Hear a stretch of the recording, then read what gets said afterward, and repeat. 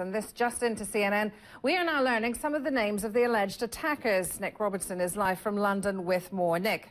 Well, Fionnuala, we're beginning to hear some of the names of people who are believed to have been inside that shopping mall as part of the Al-Shabaab team.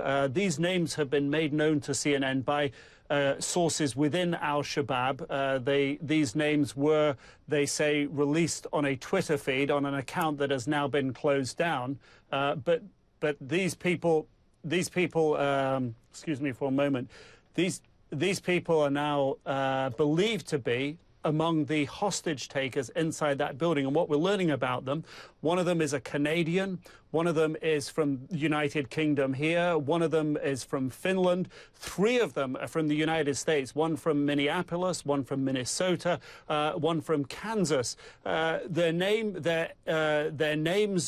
all sound Arabic in their nature, or at least Somali in their nature, and all of them are quite young men, Fionnuala.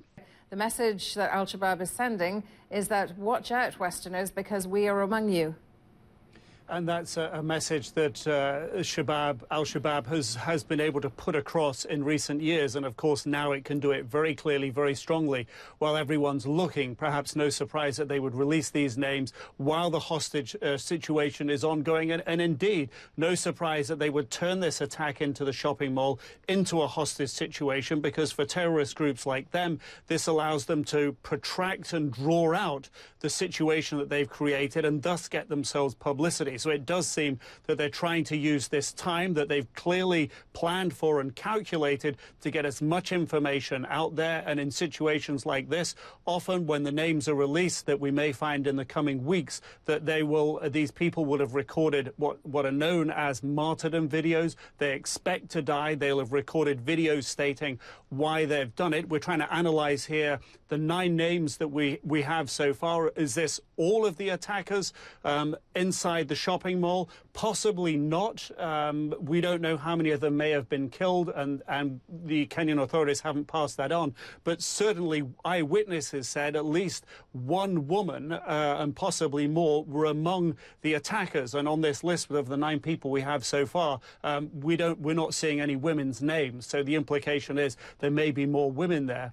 Going back over the past few years to the analysis that British intelligence officials have done, Jonathan Evans, the head of MI5, until a few years ago in 2010, in a speech in September that year, laid out clearly his concerns about foreign operatives, if you will, fighting alongside Al-Shabaab.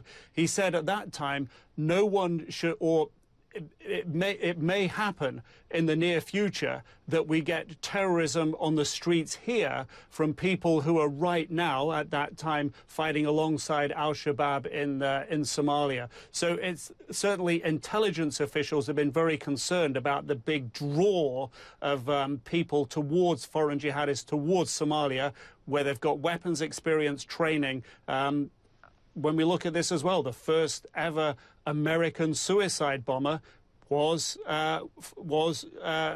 working, if you will, fighting for Al-Shabaab. He blew himself up in an attack on Mogadishu airport in Somalia in 2011. So this track record and the names we're now hearing and the locations, the countries they've come from, deeply worrying. But for intelligence officials, probably at this time, not that surprising. But of course, a reason for major, major concern, Fionnuala.